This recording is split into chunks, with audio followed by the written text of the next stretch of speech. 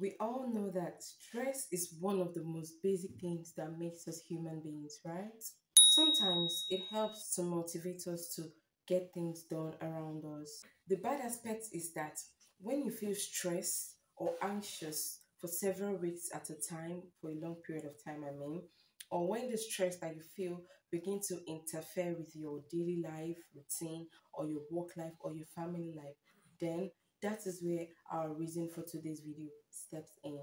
Hello everyone, my name is Osinachi Onoha and welcome to my YouTube channel.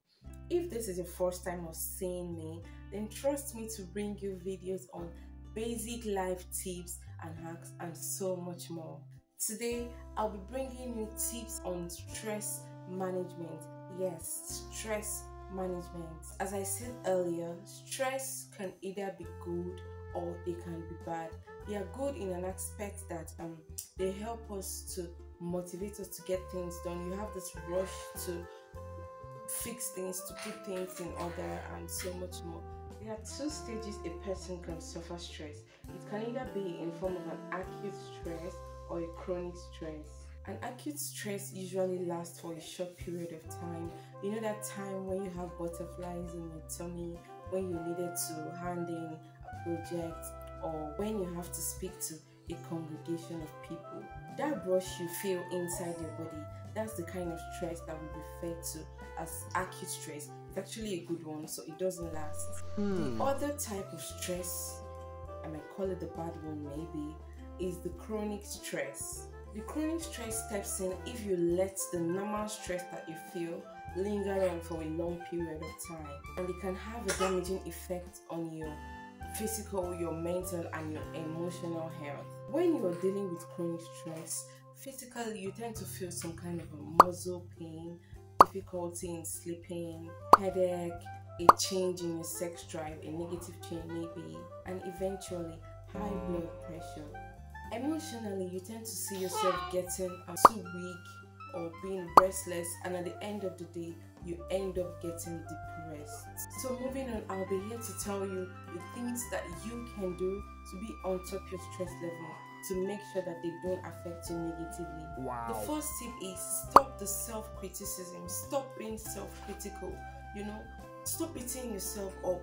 Replace those negative thoughts with positive ones. You should always be there. Don't ever tell yourself, no, I can't do this. You should always be there to encourage yourself. Instead, you say, yes, I think I can, or I think I should try to do this all the time, and you will see yourself lifting yourself up at the same time. Another way is for you to eat and sleep well. A balanced diet, apart from making you healthy, can help you to maintain a good stress level. Dark chocolates, foods that are high in vitamin C like oranges, grapes, may also be helpful to lower your stress levels. On the other hand, you may need to cut down on your intake of caffeine during the day, or maybe you may need to cut down on the time that you put your eyes on your screen. Yes, because these things tend to affect your stress level and you may not know about it. The third tip is cut down on your smoking and alcohol intake. Please, this is very, very necessary.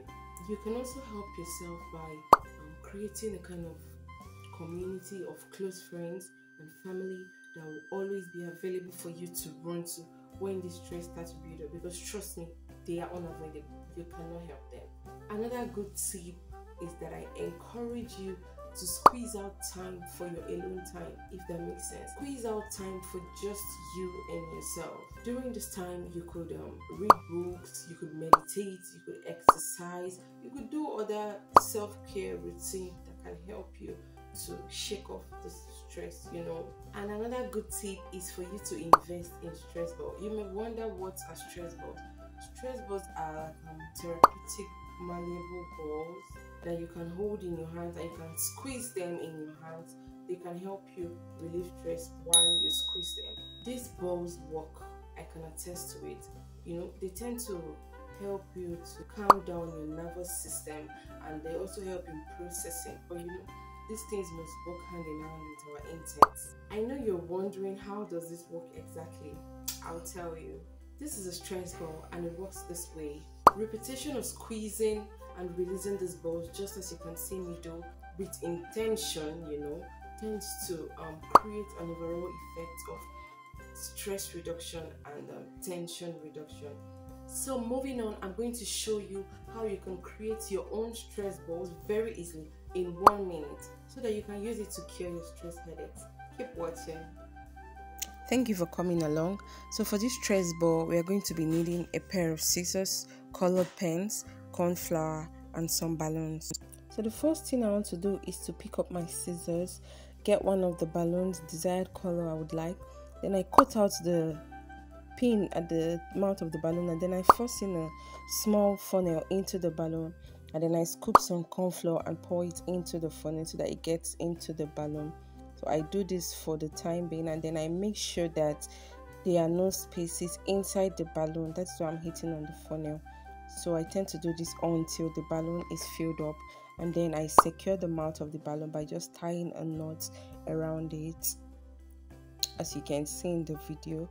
And then I also get another balloon, cut out the tip of it, and then I also cut and the other part of it on the neck so that it would fit into this balloon in a circular manner, if you understand what I mean. And then I continue to do this. This is an orange balloon I'm adding at the moment, and then I put in a pink balloon on it.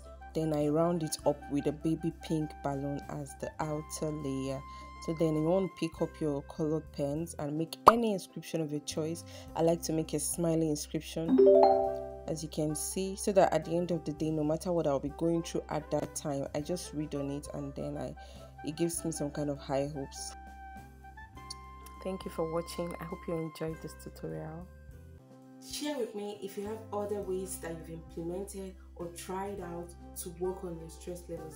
Let me know in the comment section. Did you find the tips I dropped helpful?